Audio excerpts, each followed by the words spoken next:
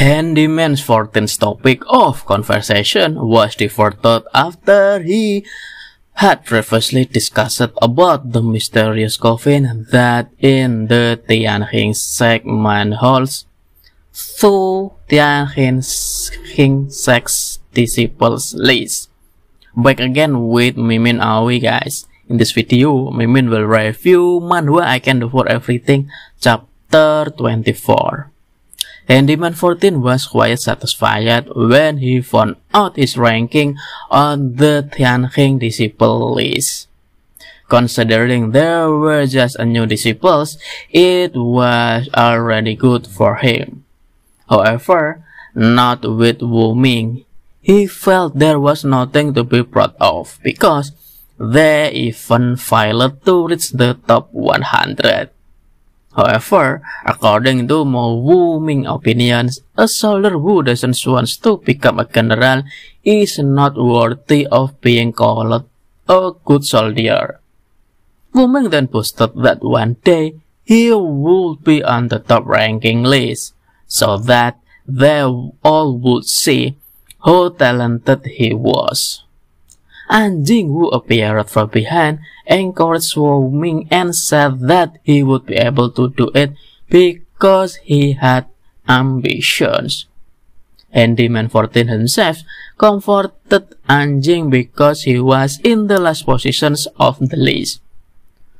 Wu Ming then asked Anjing not to be discouraged. He could entrust the tech assessments that would take place in a few days to him and Handyman 14.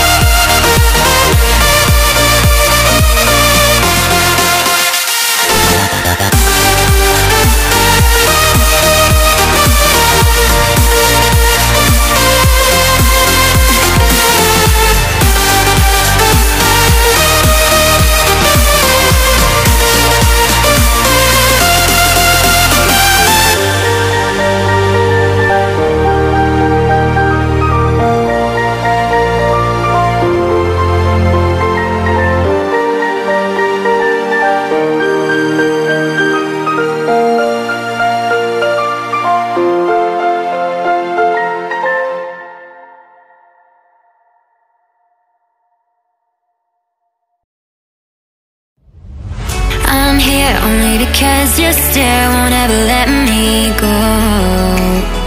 I'm here only cause I'm aware with you is better than all alone.